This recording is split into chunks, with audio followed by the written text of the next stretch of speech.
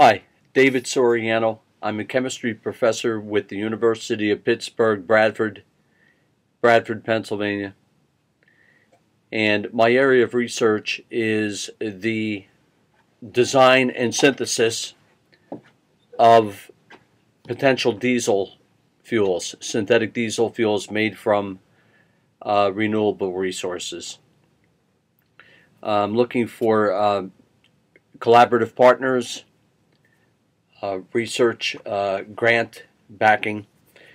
The potential fuels that we are producing here at school are based on levulinic acid, which is derived traditionally from carbohydrates, sugar, sucrose.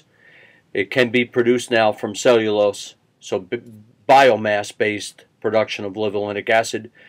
And some of the leaders in the field believe the material will be available as cheaply as 10 to 11 cents a gallon in the next year to 2 years. The materials that we are producing are made by a process which is, I would anticipate, is economically feasible. This is one of the oils that's produced.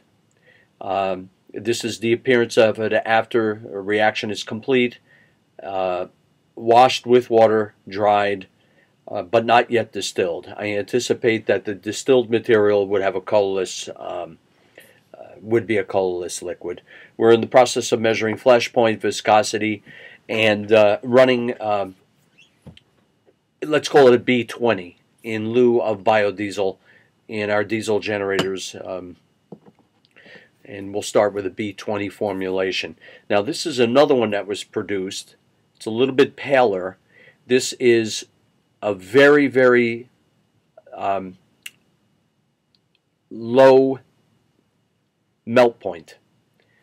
This material, based on levulinic acid, has a melting point of about 25 below 0 Celsius. So this would be proposed as a synthetic diesel fuel that could be run in typical northeastern United States winters, unlike biodiesel, particularly biodiesel derived from animal fat. Once again, the material has not been distilled. We can prepare it in about an hour and a half, and the boiling point of this is anticipated to be about 225 to 230 degrees Celsius at